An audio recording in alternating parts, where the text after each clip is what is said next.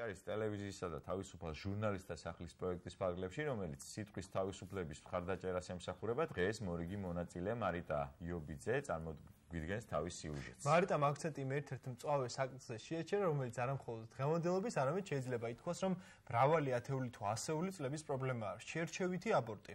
გოგონები, რომლებსაც სქესის გამო არ იძლევათ სიცოცხლის საშუალება და მოქალაქეები, რომელთა დამოკიდებულება ჯერ კიდევ არაერთგვაროვანია. მარიტა ჩვენი სტუმარია, გამარჯობა. მობრძანდი მარიტა.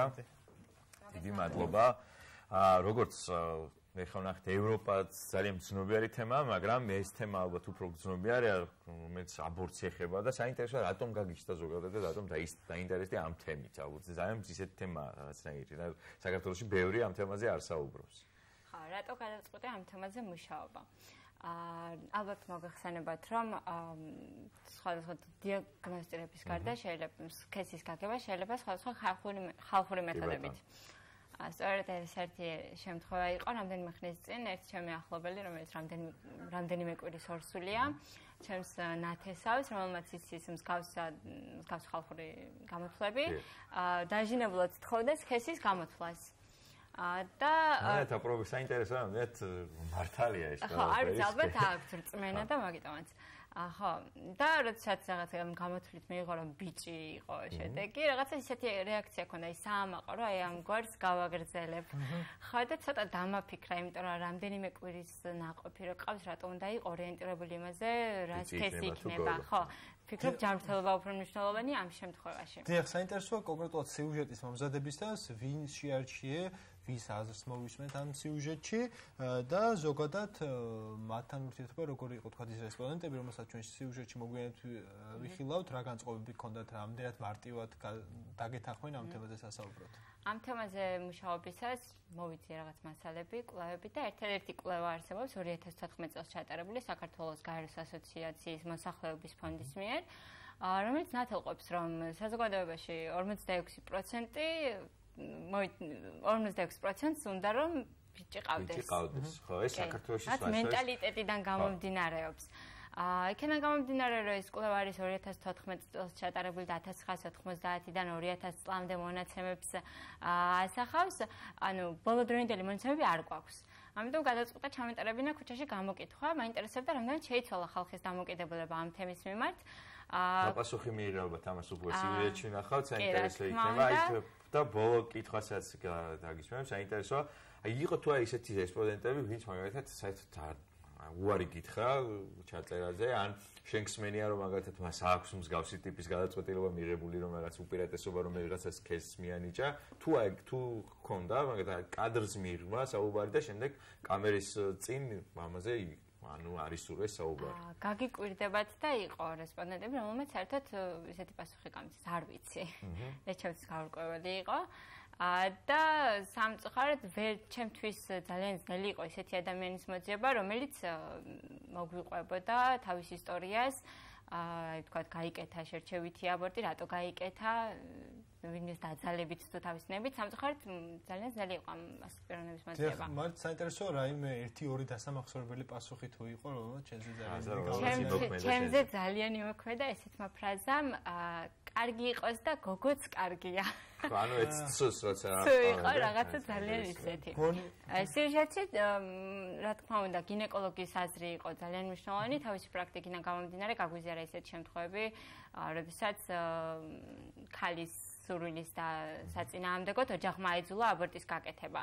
და ზოგადად რა თავისებურებებით ხასიათდება ეს მსგავსი სოციალური ნორმა, რა შედეგებამდე შეიძლება მიგვიყვანოს, ამაზე სოციალური ფსიქოლოგი და გენდერული გასაგებია მოკლედ. ძალიან დიდი მადლობა შენ იმისთვის, რომ ამ თემით დაინტერესი და ეხლა მაყურებელს შეგიძლია წარუდგინო შენი სიუჟეტი, რომელიც მოამზადე ამ თემასთან დაკავშირებით. მე როგორც ვიცი, საკმაოდ კარგად მოიმზადე ამ სიუჟეტისთვის და ასე რომ ნახოთ ეს სიუჟეტი, მარიტას დიდი მადლობა ვუხსნათ. კი, დამშვენებოდა, დრო ნახოთ ეს ასე თქვა დაანონსებული სიუჟეტი და ჩვენ დავიბრუნდებით. ძალიან მაინტერესებს ეს სიუჟეტი, არ მინახავს და მინდა ვნახო.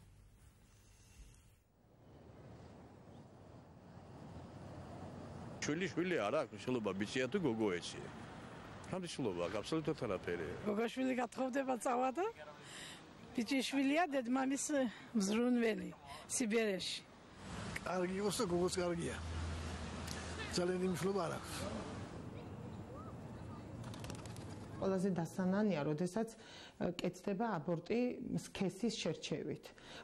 ძალიან ხშირია შემთხვევები, როდესაც აი ოჯახის წევრები მოდიან, განიცდიან, ნერვიულობენ, სანამ გაიგებენ სქესს და აქტიურად ერევიან ესე დედის გარდა სხვა ოჯახის წევრები ამ პროცესში. საქმე იმაშია, რომ ძალიან ხშირად დედები არიან ეკონომიურად დაუცველები, ისინი დამოკიდებულები არიან მათი ოჯახის წევრებზე და იძულებულები ხდებიან, აიძულებენ, რომ გადადგენ ეს არასასურველი ნაბიჯი. ჩვენთვის თანაბარი უფლებები აქვს ალბათ ორივეს რა, ორივე სასურველია რა თქმა უნდა. შვილი ხო ბედნიერებაა. რა მნიშვნელობა გოგონა თუ ბიჭუნა არ აქვს მნიშვნელობა დედისათვის და საერთოდ ქართველი ერისათვის არ უნდა კონდეს მნიშვნელობა. მარც გოგოზე არ ვიქნები წინააღმდეგ. თავარია ჯანმრთელია.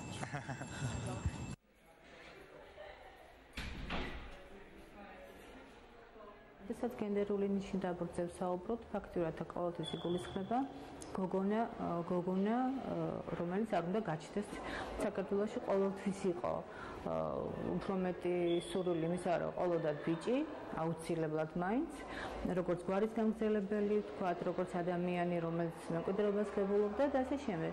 და დღევანდელი დღეც ახლა მართალია დრო კი გავიდა, მაგრამ ამ თვალსაზრისით დიდი ცვლილებები, ვთქვათ, ქართველი ცნობიერებაში მაინც არ მოხდარა.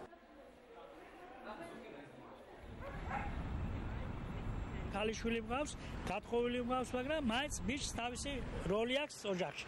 შვილი ოღონდ იყოს ჯანმრთელი, მნიშვნელობა არ აქვს ბიჭი იქნება თუ გოგო. ღმერთი რასაც მოგცემს ისაა მთავარი. ბიჭი გოგო რა მნიშვნელობა? მთავარია ჯანმრთელი. გვარი უნდა გააგრძელოს. გავეს ჯიში ჯილაკი რო იტყვია რაჭაულად, ესე ძალიან იმშლობა აქვს. როდესაც ჩვენ ერთ სქესს ვანიჭებთ უპირატესობას და მეორე სქესს ნაკლებად ღირებულად წარმოვაჩენთ, არ უნდა გაგვიკვირდეს ისეთ პრობლემებს, რომ ვეჯახებით, როგორიცაა ოჯახში ძალადობა, არათანაბარი ანაზღაურება დასაქმების ადგილას. ანუ მთელი რიგი პრობლემები, რაც იწყება სელექციური აბორტით, მთელი ცხოვრების განმავლობაში ჩვენს ყოველდღიურობაში სხვადასხვა სახით გამოიხატება. დავიწყოთ იმაზე ფიქრი და იმის გადააზრება თუ რატომ მიგვაჩნია ბიჭიშვილი უპირატესად და რატომ გრჩება გოგოშვილი მეორე ხარისხოვნად.